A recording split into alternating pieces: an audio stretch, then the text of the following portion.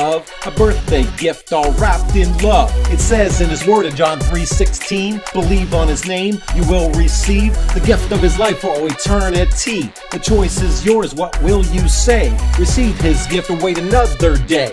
You wait too long, it could be too late to get yourself to the pearly gates. When you receive his gift, it's just the beginning. He wants to reach to the very last inning. This brings me to the very last page. I need to grow to the end of the age. Reading God's word is a very big part, and praying and obeying right from the start. I thank you, Lord, for all you've done, and I confess my sins, telling them one by one.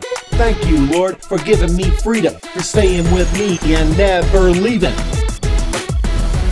The Word.